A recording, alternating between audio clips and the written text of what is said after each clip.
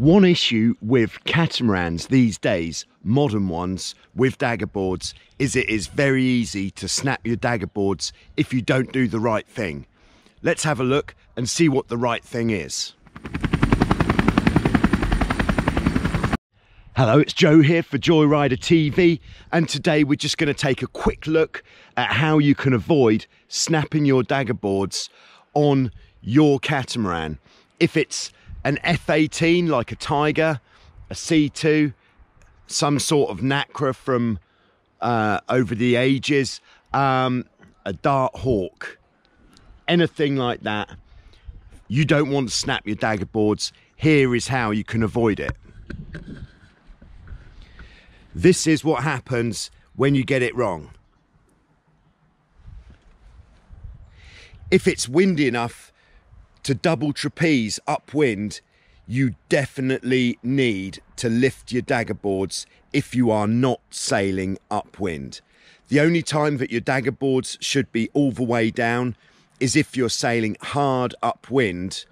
If you're sailing any other course, you need to lift your daggerboards. The windier it is, the more you need to lift the daggerboards. So if you're double trapezing and you're going on a close reach, for example, about here would be enough. But if you're double trapezing and it's very windy, like 25 knots plus, having the daggerboards lifted to the downwind position at all times, other than if you're sailing hard upwind, will prevent you from snapping your daggerboards. Not only will lifting your daggerboards when it's windy prevent the damage that could occur, it will make the boat easier to sail as well. If you keep your daggerboards down when it's windy, the boat will just want to take off all the time and start rearing up on the daggerboards. So all of the load from the boat is going through the daggerboard, which is why they're going to break. So pull them up when it's windy.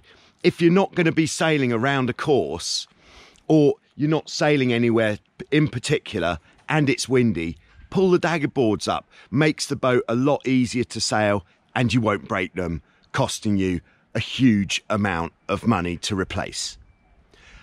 When you do break a daggerboard, the added bonus is you're probably going to damage the hull as well, the slot where the daggerboard sits. If the daggerboard snaps inside that slot, it's going to get damaged as well, causing you more expense and inconvenience. So why not pull them up? Thank you very much. Looks expensive. So there you go. I hope that helped to clear that up.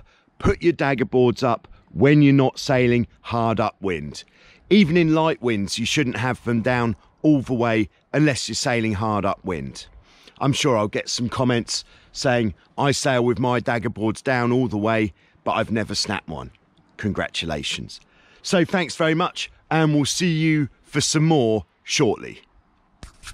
If you really want to snap your daggerboards, all you need to do is keep them down and go on a beam reach in 25 knots of wind, double trapezing, and you'll have one of those bad boys snap in no time at all.